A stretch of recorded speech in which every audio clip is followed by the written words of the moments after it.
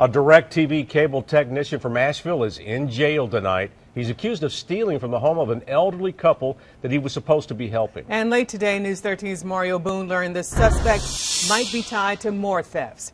He joins us live from Arden, where the suspect worked. Mario, tell us more about this man.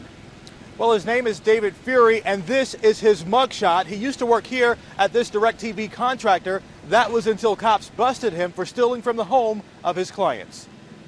I know, that's a long way. When a storm knocked out JV and Marcelle Suttles DIRECTV box, the 80-year-olds called customer service for help. Sent to fix the problem was 26-year-old David Fuhry. But the Suttles say Fuhry only helped himself. We showed him the TV and the box, and while he was in here, he opened the drawer, and I keep all my jewelry here, and he took all that. $1,500 worth of her jewelry, yellow gold, stuff that could be melted down. Debbie Hill is the Suttles' daughter. She believes Fuhry swiped the jewelry while he was left alone in her parents' bedroom. It makes me not want to have any other repair people into their home, because I'm afraid for them now. McDowell County Sheriff's detectives eventually traced the stolen jewelry to an Asheville pawn shop. That led them to Fuhry and this DIRECTV contractor in Arden known as Mastec. I went there seeking comment, but workers refused. And this one was hanging on the wall over there. Mrs. Suttles got most of her jewelry back, but she's a little less trusting.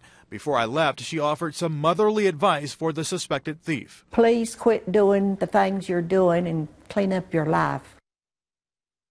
Now, when Fuhry was arrested here at work, cops allegedly found drugs on him. He faces possession-related charges as a result. And new tonight, McDowell detectives telling me that they are looking into the possibility that Fuhry might have stolen from other homes he serviced. Reporting live on the south side tonight, I'm Mario Boone, News 13.